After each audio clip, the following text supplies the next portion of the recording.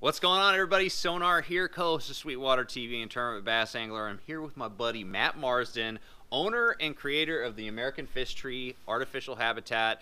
And one of the coolest features about the American Fish Tree is the fact that you can tear it apart and store it during the wintertime. If you have a lake that goes down a winter pool and you need to take it out, maybe your wife is telling you you got to get that thing out of the water, it's visible now. It's really easy to take it out of the water and store it. And so Matt's going to show you that whole process right now. Good.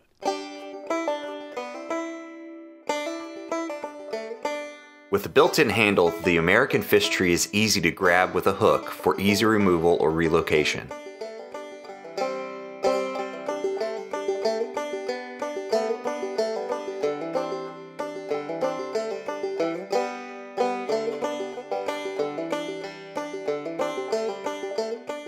Specially designed limbs featuring durable UV-resistant PVC are easy to remove with just a little pinch and pull.